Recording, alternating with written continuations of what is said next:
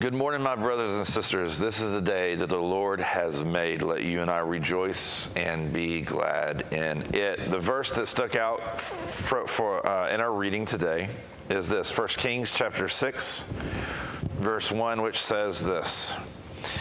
It was in mid-spring, in the month of Ziv, during the 4th year of Solomon's reign, that he began to construct the temple of the Lord. This was 480 years after the people of Israel were rescued from their slavery in the land of Egypt. What I want to talk about today is simply this. God is not in a hurry. He's not in a hurry. So from the time they got out of Egypt till the time that they were able to build a temple was 480 years. And that sounds like a really long time to us, but it's not a long time to God.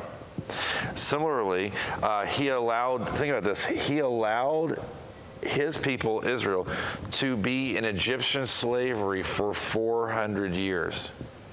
400 years. And he said, before it even happened, he said, I'm going to let them be in there for 400 years. 400 years seems like a long time to us, but it's not to God. Between the Old Testament and the New Testament, there's 400 years of silence where in Malachi, God said, I'm not going to speak to you until my deliverer comes. And then 400 years later, Jesus comes. That seems like a long time to us.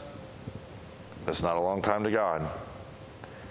Similarly, Jesus of Nazareth died, rose, and ascended to heaven 2,000 years ago.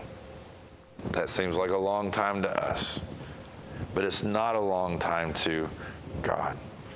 I say all that to say this. Listen, God is working in your life, and He will bring about His purposes through you.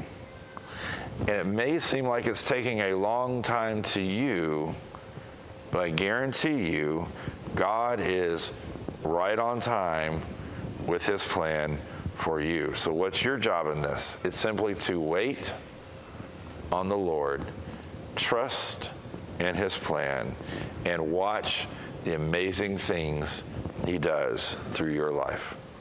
Let's take this and turn it back into a prayer. So Father, we thank you that you are never late, that you are right on time, that you are not bound by time like we are.